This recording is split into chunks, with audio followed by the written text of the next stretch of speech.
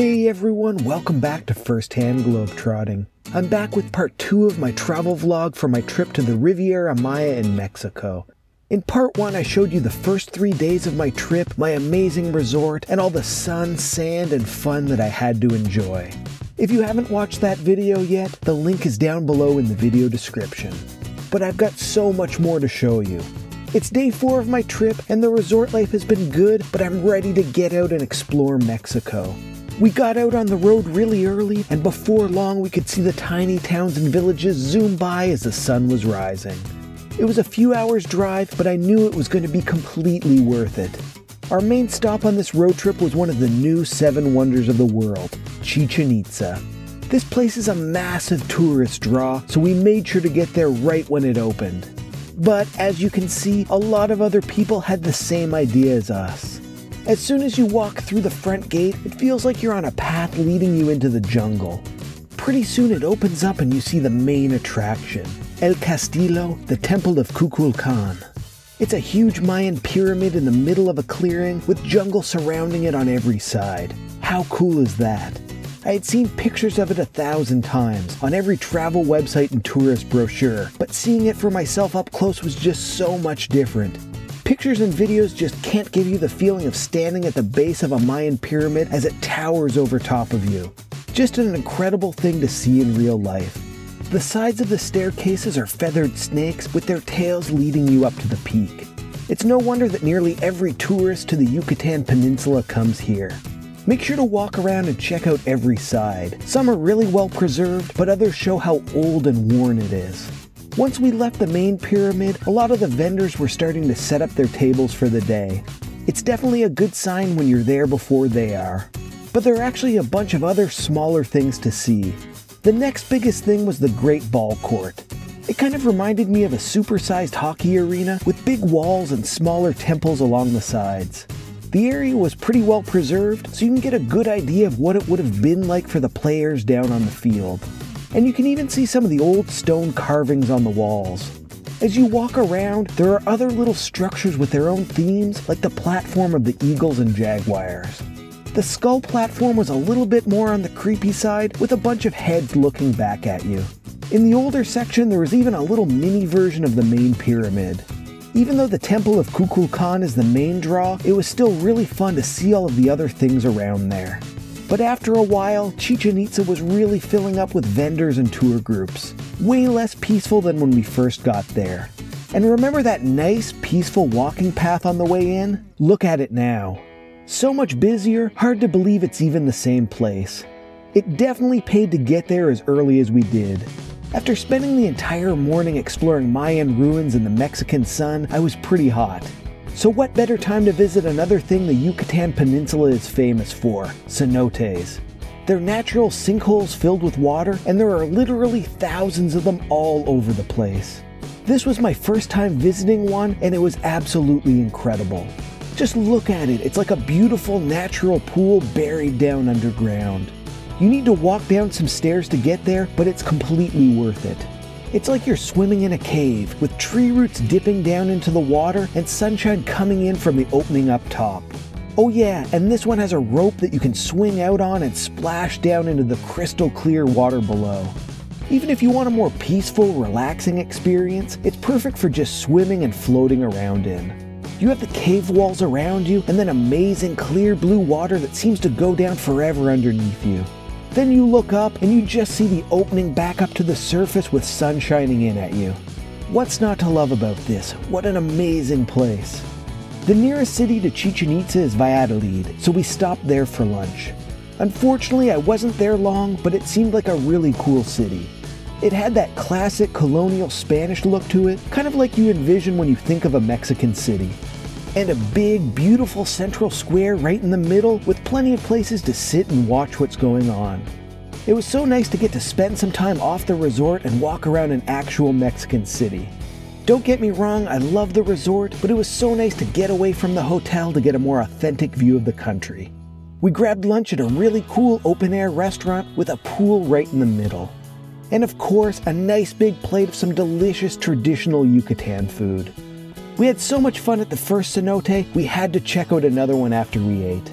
And that's the great thing around here. You really can't drive more than a few miles without running into another cenote or two. This one was kind of like the first, where you feel like you're climbing stairs into the center of the earth. But the look and atmosphere were completely different. The first one was much more about playing in the water, but this one was all about peace and calm and tranquility. It really felt like I was in a cave down there. In the center, there's a little platform you can walk out onto with still water all around. And up above is just a tiny little hole to the outside world, letting in a beam of sunlight. If you're looking for an amazing photo stop, this cenote has you covered. After that, it was back on the road and back to the hotel.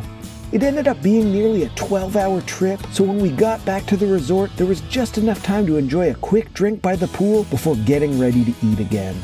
It was Italian night at the buffet, and I ate way more than I should have. Can you blame me? How can I say no to all these desserts? After an early morning start and doing so much fun stuff today, it ended up being a pretty early night for me. But I woke up on day 5 ready for some more fun. If you're a pepper connoisseur, they had a big display up at breakfast.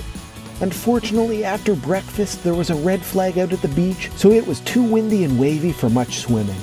So I decided to spend some time exploring the rest of the resort. I've been here for days and barely set foot outside my own hotel. The first thing I found while exploring was that they have an on-site chapel. It's open air, surrounded by water and fountains. Looked really nice and definitely doesn't look like an ordinary church. The next thing I found was the dolphin habitat. It's right in the middle of the resort and they put on free shows every day, but honestly, the dolphins all looked a little bit depressed. They had a lot of salespeople out trying to sell swimming with the dolphins experiences, but that wasn't really for me. Walking by one of the pool bars, I noticed that they have self-serve beer taps. And here I was making the bartenders do all the hard work these past few days. The place I stopped for lunch ended up having a big pirate ship right in the middle of it. So far I've eaten at Beach Girls with a mariachi theme, a palm trees theme, and now a pirate theme. Definitely very fitting for along the Caribbean in Mexico. Oh, and look, even the lunch buffet has self-serve beer. How did I not notice this every other day? As I walked along the beach, I found the area with all the water sports gear. Couldn't take anything out because of the wind, but I'll definitely be back another day. But since I wasn't in the ocean, it just meant a lot more time swimming and relaxing by the pool. I've been keeping myself entertained, but they actually had a pretty big schedule of events going on every day by the pools.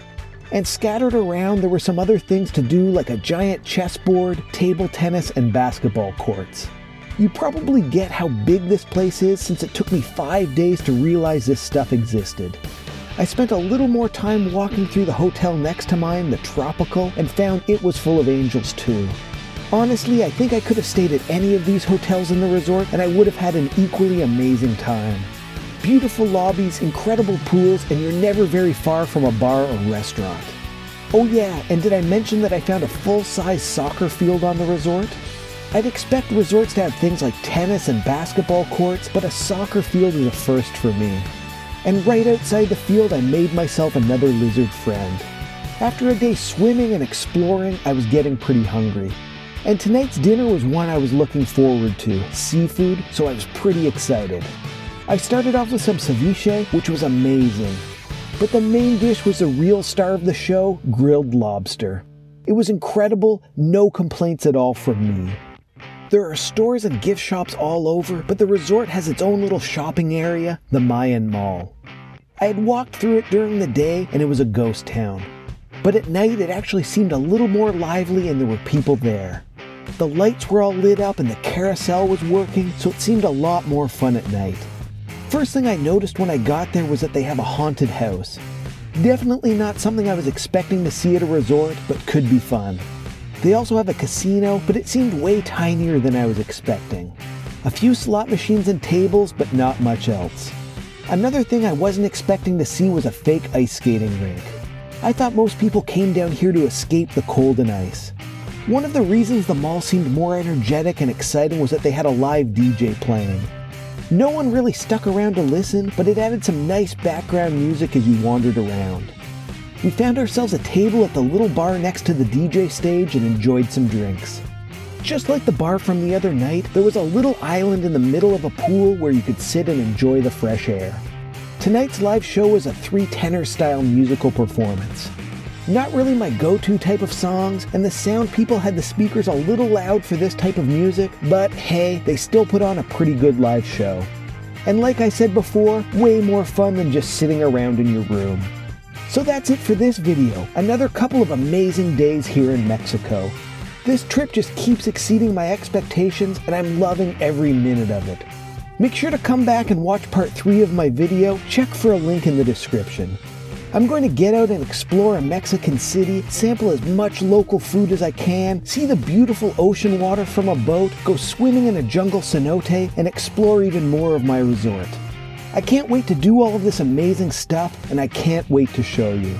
If you have any questions, ask me in the comments. While you're at it, like the video, share it with your friends, and subscribe to my channel. On Twitter, I'm Firsthand Globe. On Instagram, I'm Firsthand Globetrotting. Follow me on there.